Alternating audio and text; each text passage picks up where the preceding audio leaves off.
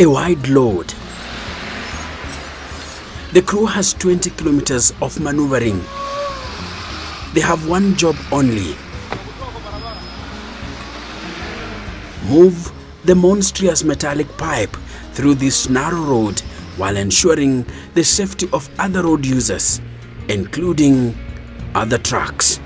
This is Mai Mahiu, a place whose name means hot water in the local Kikuyu language.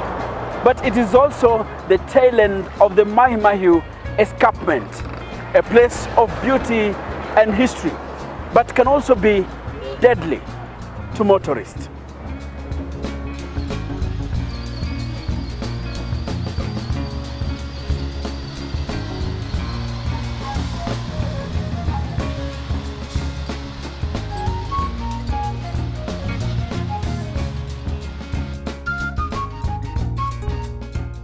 I am 1,747 meters above sea level, and it is quite magnificent. This is a place of many landscapes shaped by volcanic activity in the Rift Valley thousands of years ago.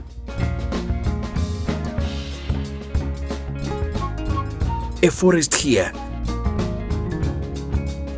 hills there, valleys, and a breathtaking cliff.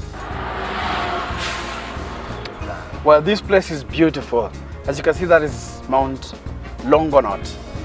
A nice view, and you can see actually the escarpment, the valley down there, and we are not just the only ones who are enjoying this view. You can see these guys here have stopped here literally to have a nice view of the escarpment.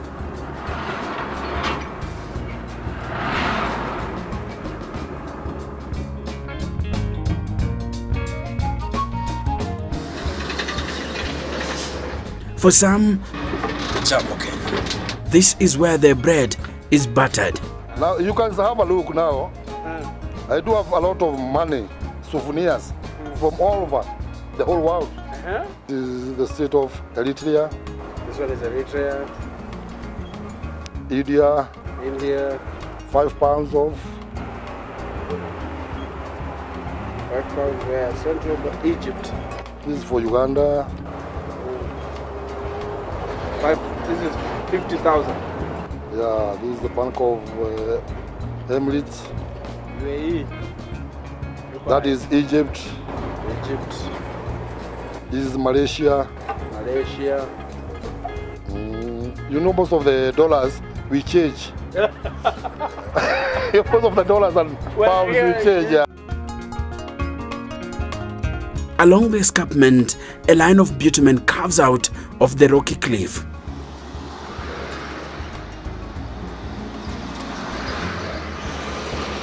It is a road that links the Kenyan capital city and the Masai Mara, one of Kenya's wildlife sanctuaries.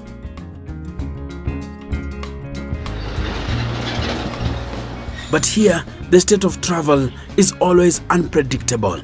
Drivers on this road are always pushed to the edge of intense competition.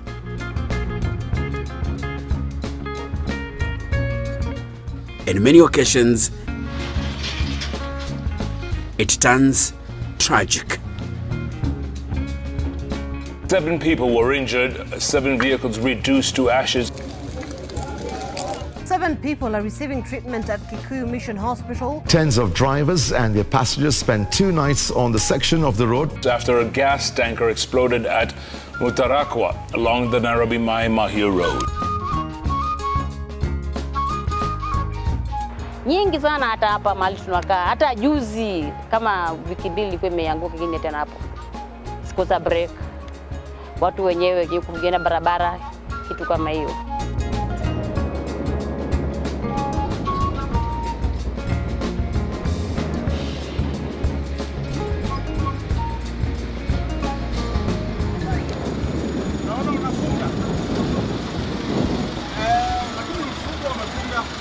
Unafunga juu ya mteremko. Inaweza anguka ama nini? Eh.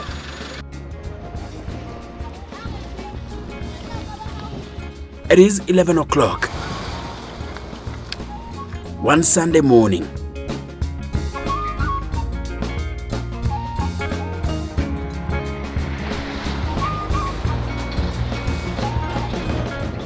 This truck from 7 Stars takes a corner at Rironi Junction in the county of Kiambu,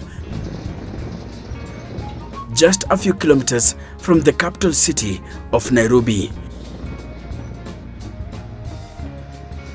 It is where the 20-kilometer Mai Mahiu stretch begins. The crew is transporting a huge metallic pipe to the neighboring Uganda.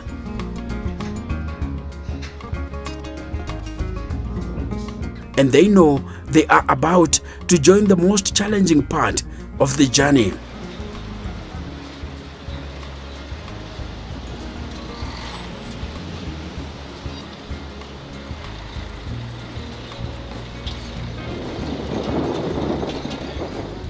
Any slight mistake and the consequences could be dire.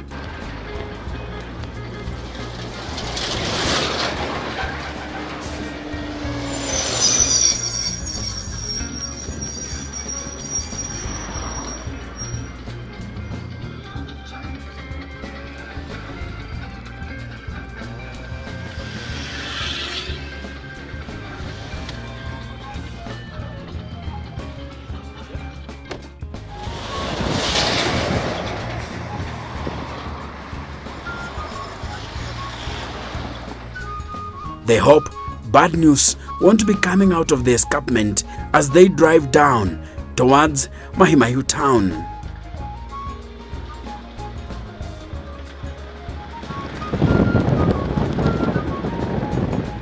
In case of an accident or any vehicle developing mechanical problems along the stretch, their journey could be derailed by hours or even a day. Such occurrences are common here.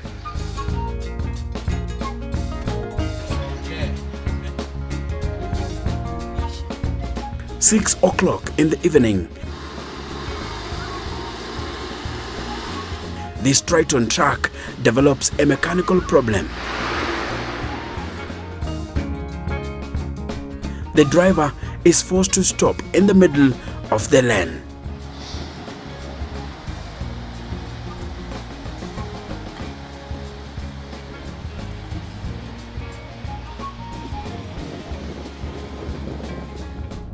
Well, a few moments after this truck developed mechanical problems and chaos have started already along this escarpment. As you can see, a long lane of trucks is already developing. Remember, it's always a busy road.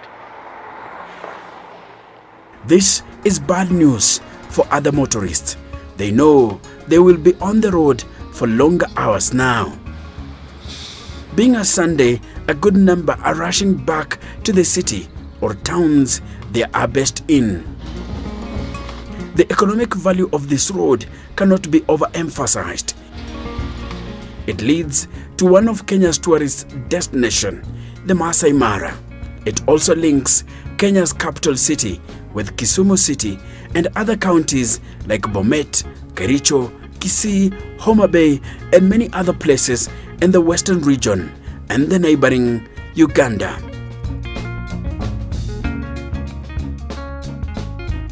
With a narrow road, vehicles including heavy trucks have to move off-road to go past the faulty track.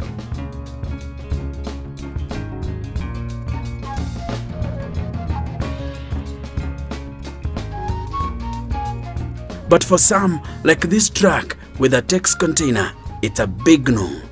Going off-road is like dancing with the devil himself. With this truck heavily loaded, the driver knows that any slight slip and he will fall right into the ditch. So he asks his co-driver to have his vehicles going up the escarpment to stop briefly and give him a chance to go past the stuck one.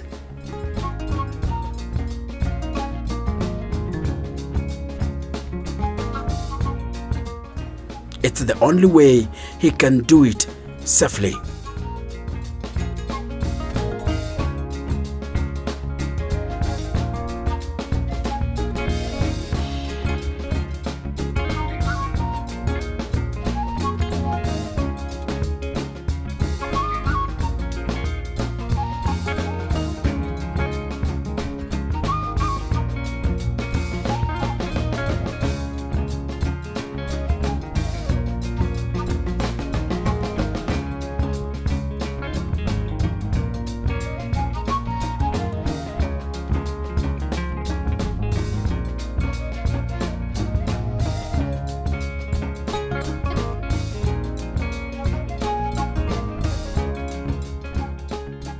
Moving a heavy and wide load like this one along the escarpment requires precision and, more importantly, patience.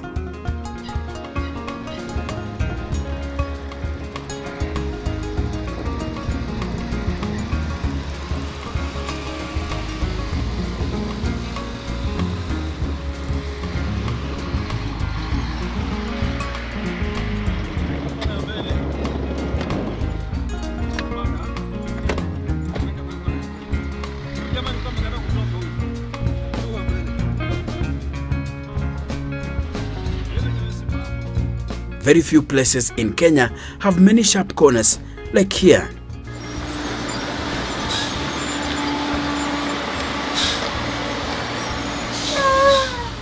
In some areas, the truck is forced off the road.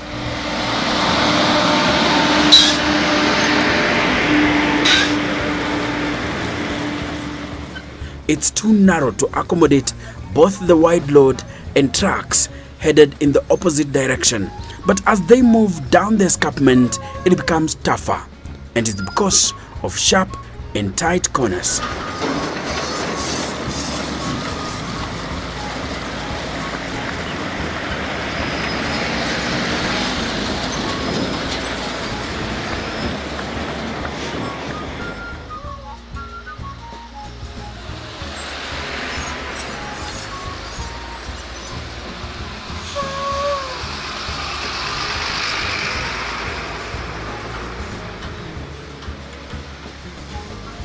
We are now at the viewpoint. Here, despite the looming danger, motorists overtake and overlap dangerously.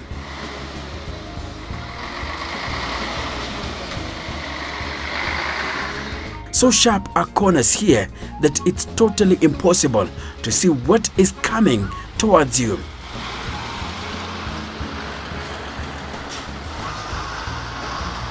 It is a fact many drivers ignore, and quite often it has led to tragic losses of lives.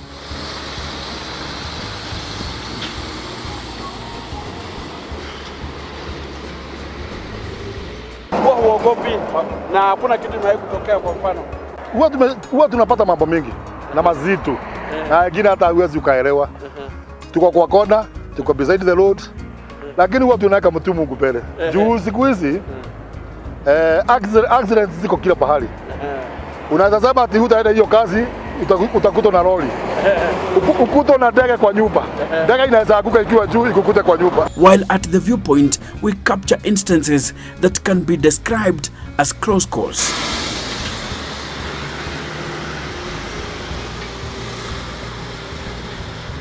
Now look at this car accelerating up the escarpment. It's a tight corner, and most probably the driver is completely unaware of what is coming ahead. He's in a blind spot, and so he can't also realize that there are two trucks that he must overtake before rejoining his lane. Of course, he can't see that, but he drives on. Our drone camera captures another car descending very fast. By the time he was going past the second truck, the descending car was in a touching distance. He's forced off-road, close to curio shops. We call it a close call. As we continue filming, this lorry and a 14-seater matatu belonging to Transline Classic are overtaking in a tight corner.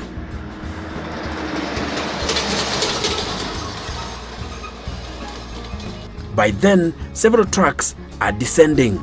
The lorry is suddenly forced off the road, almost hitting our cameraman.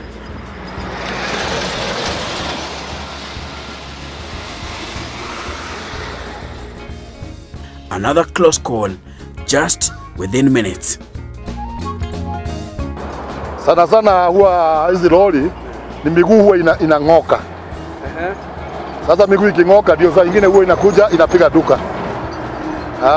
Lakini kama mimi last year mwezi wa 10 nilikuta duka yangu ikiwa imelaliwa ikiwa huko chini na trailer. Au kukua? Si kukua. Yule mtu alikuwa tu ni watchman. Nini ilikuja kwa akili yako? Kwa mfano mimi ningejiuliza what if ingefanyika mchana? Ikifanyika Ile kuja kwa akili na yako. naye Mungu hawezi kubali ifanyike mchana juu. Mungu hawezi kubali ifanyike mchana juu sisi hata sisi vipo zake. Lakini sana huyo driver mwenye lori yeye ndiye alikosea. Juu miguu yake iling'oka ikabaki pale, akaja akaweka lori hapa na juu alikuwa na haraka aende achukue miguu yake isiibiwe na hao wengine. Hakuweka head brake. Sasa wakati alienda kuchukua miguu, alikuta gari hakuna, nyumba hakuna. Akashindwa kwani hapa kuna majini ama ni meshaitani wamebeba mpaka nyumba. Kuangalia huko chini akakuta lori iko nini? Iko huko chini.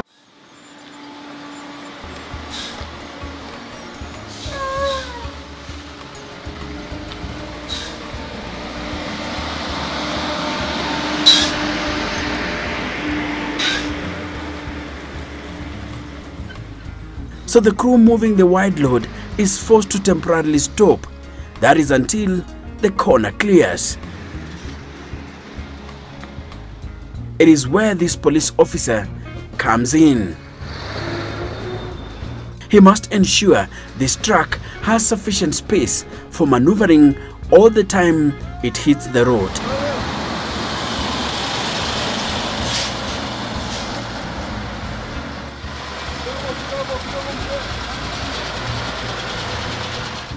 Where necessary, he commandeers oncoming trucks to vacate the road.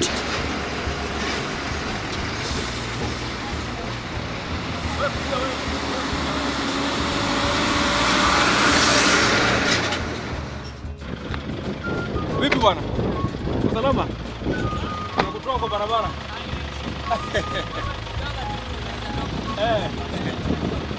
Kidogo tu.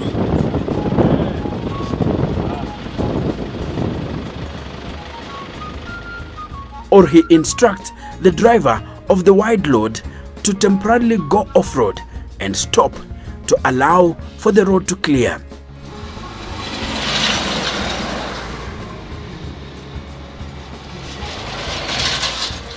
In this corner is the greatest viewpoint of the escarpment, as George shows us. Ukiangalia pande huu utaona Mount Suswa, kuna satellite. Hii kamlima kidogo inaitwa Mount Margaret. Na iliitwa Margaret juu mwenye hiyo shamba alikuwa anaitwa Margaret. Wakati alifariki alizikwa pale juu ya hiyo kamlima. Kale kamlima. Haya, na ile ni Longonot. Longonot ni active volcano hata saa hii. Lakini juu tunapata stima kutoka kwa geothermal ndio huwa unaona hiyo moto ilipunguka. Unasema geothermal ya Olkaria. Olkaria ya Olkaria. Alafu upande mwingine kuna Hell's Gate, where we have the best caves in Africa. Na ikiwa umeshaona movie ya Lion King ilishutiwa pale opposite next Mount Longonot. Then ukiangalia pande ile nyingine kuna zile milima zinaitwa Kenton. Maybe watu wengi wanajua Mount Kenya. Mount Kenya kwa upande huu imeanzia hapa. Kenton ukifika pale juu kidogo unaanza Aberdares. Unaingia Mount Kenya. Unasema this is what we call the foot of Mount. This is the foot of Mount Kenya. Then ukiteremka hapa ile town Mai Mahiu. Mai Mahiu ni jina imechanganyikana Kimasai na Kikikuyu. Maji moto, hot spring town.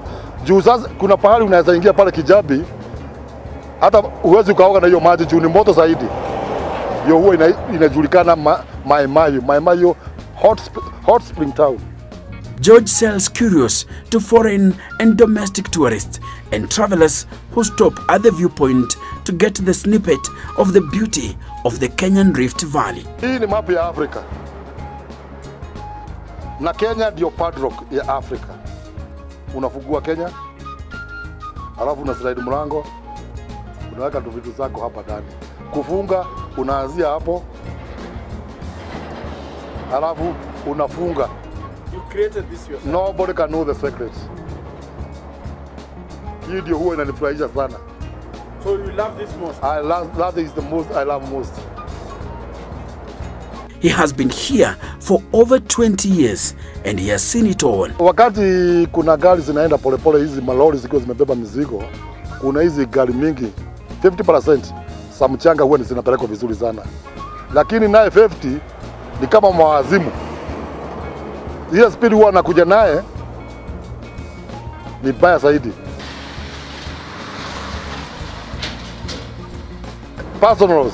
Personal cars, overlapping, ndio saa ingine huwa unaona accident inafanya nini, yani kumaanisha careless driving. Lakini naye barabara naye ni kidogo sana.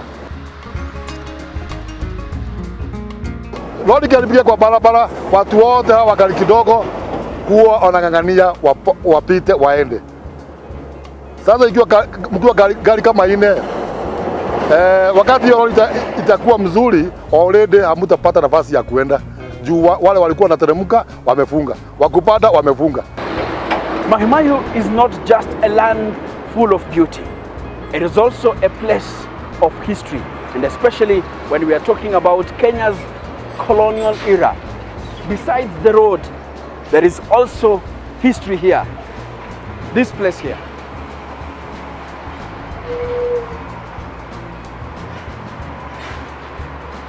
Habari yako? Hapa ndio kanisa iko. Ndio kanisa. Nasikia ilianzishwa kitambo sana hii. Wewe unaitwa nani? Mimi naitwa Hana Nyakio. Hana Nyakio. Hapa ndio nyumbani kwako kimpango. Kimpango hapa ndio nakujaga kazi. Kila siku. Aha. Nakujaga hapa, kuosha, kufagia, kutengeneza compound. Na unaenjoy kabisa. Unaenjoy kabisa. Hiyo iko kwa roho yangu. The smallest church in Africa. In Africa? Yeah. Built by prisoners of war. Hiyo steps tatu tumekanyanga. It is God the Father, Son and the Holy Spirit. God the Father, Son and the Holy Spirit. And the Holy Spirit. Yeah. Aha, yeah. Beautiful. Yeah. So Italians who built here were colonized with the road by British. By British. Yeah, about World War II. So Richard time, you know Italians are Romans, they are Catholics. Yes. That's why they built here. Remember they were captured in Somalia by British. Italians who built here, they were prisoners. And they were building this road from Mai Mahiu to Rironi. And that's why you see the road has so many corners. Because there were no machines. You know, Italians are Romans, they are Catholics, and British are Protestant. Remember they were captured in Somalia from 1939 to 1945. Yeah, so between the 7 years when they were building the road, the short time they built the church. Indeed, this road is yet to be redesigned since World War II. The pressure exerted on this infrastructure by the rising number of vehicles is too much for such a narrow road. Even those of us who are not engineers can quickly tell that this is one of the reasons why Mai Mahiu stretch is a danger zone to motorists.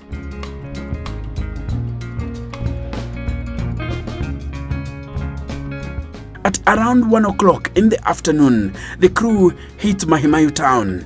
It is a safe ride along the unpredictable escarpment.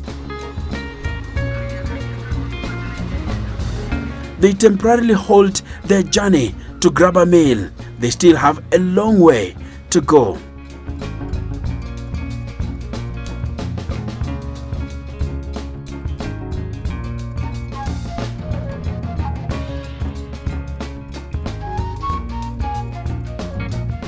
This town is a common stopover for travelers.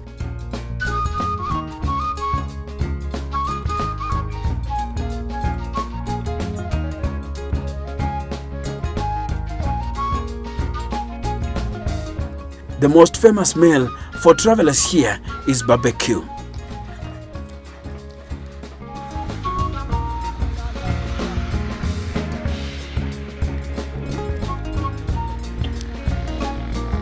Or roasted maize for those using public transport. Mimi nimeona yani Mai Mahiu ikibadilika juu kama miaka 5 imepita, imegrow kwa haraka sana juu hakukuwa na mabuilding. Reli imejengwa hapa hivi saa hizi. Hata naona hata watu wamekuwa wengi saa hizi. Makabila wamechanganyikana. Kitambo tulikuwa watu wachache sana.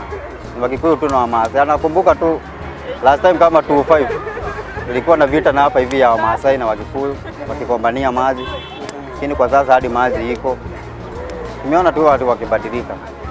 Challenge gani kwa sana hapa Mai Mahiu? Challenge gani? Vijana sana wengi hufanya kazi ya mchanga. Kama sisi tunafanya kazi ya mahindi.